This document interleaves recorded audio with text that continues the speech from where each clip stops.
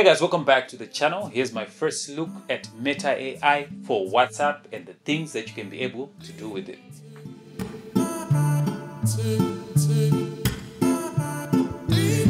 So, Meta has just announced a new AI model, Llama 3, across all their products, which include Facebook, Instagram, Messenger, and WhatsApp. So WhatsApp users who've upgraded to the latest version of the app at the time of filming this, it's version 2.24.8.81, will notice three differences in the new app. Firstly, the interface has been redesigned.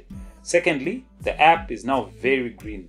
And the inclusion of a new chatbot named Meta AI, which can be located at the top where there's a search box on your WhatsApp. Now, as with any technology these days, you have to give up some rights by agreeing to the terms and conditions. In my opinion, this has to be a master stroke from Mark Zuckerberg, who, instead of launching Meta AI separately, has decided to integrate it into his products, which include Facebook, Messenger, WhatsApp, particularly WhatsApp, where it's used by over 1 billion people, which means he also has 1 billion people to try out his AI. The reason why I'm excited about this development is that for the first time, millions of Africans will get to experience AI for the first time.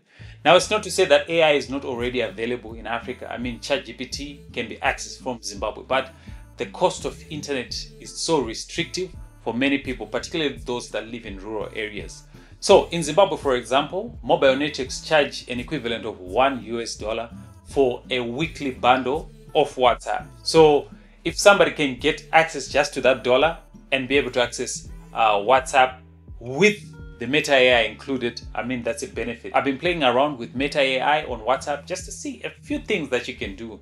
And I've been able to write essays, I've been able to get recipes, I've been able to even generate images directly from the app. So for those who haven't even started using Meta AI, let me show you some of the things that you'll be able to do on WhatsApp. Alright, so here on WhatsApp, make sure that you are running WhatsApp version 2.24.8.85, which is the latest version of WhatsApp at the time of filming this, right? Now, if we go back to the chats, there are two ways that you can access the Meta AI, well, three if you include the chatbot, if it's on your chat list. You can come to the bottom right corner here and just click on this blue icon, and it will launch straight into the chatbot. Or you can come to the top of the page where it says Ask Meta AI or search. This was your normal search on WhatsApp right here, but you're able now to ask Meta AI. Now when you click on the search, there are a few options here. I think since it's still new, these are suggestions of the sort of things that you can search for on Meta AI, right? For example, we can just click on maybe poem of the day. Let's just click that. As you can see, it's generating a poem, right? So there it goes, it's generating a poem, right? Now, this is the thing that I'm impressed with, that, you know, the sort of things that we used to need Google for. Those in the rural areas, straight from their WhatsApp app, using just their WhatsApp bundle, will be able to search. For example, let's say you're a scholar, you can even get your essays written using this AI. You just come, search for maybe write an essay about soil erosion, right? And just click.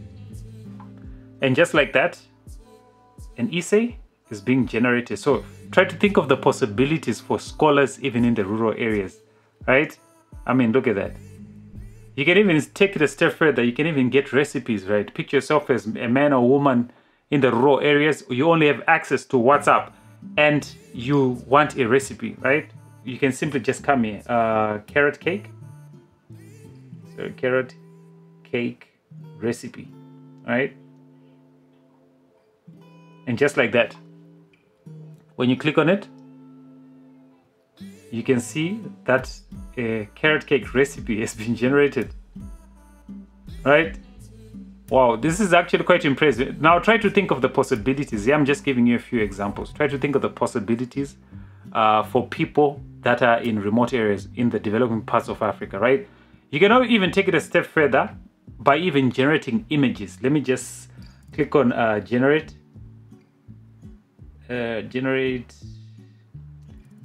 carrot cake image, right?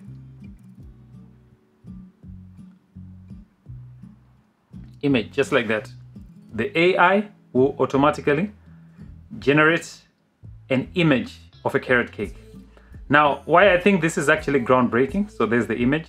It's actually groundbreaking because people can actually do this directly from their WhatsApp. Now, I obviously foresee a scenario where maybe data usage on those WhatsApp bundles will probably go high, and this is a call even to maybe mobile networks as well to come up with maybe even bigger WhatsApp bundles, you know, or maybe affordable bundles for the masses. But yeah, there's an image of a carrot cake that has been generated. So these are some of the things that you'll be able to do with Meta AI. So I'm actually excited about the possibilities of using Meta AI. I mean, sky is the limit. I've just shown you a few things that you are able to do with Meta AI.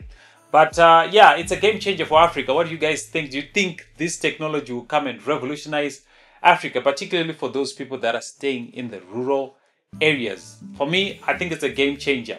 If you enjoyed this video, please give it a thumbs up. Otherwise, I'll see you in the next video.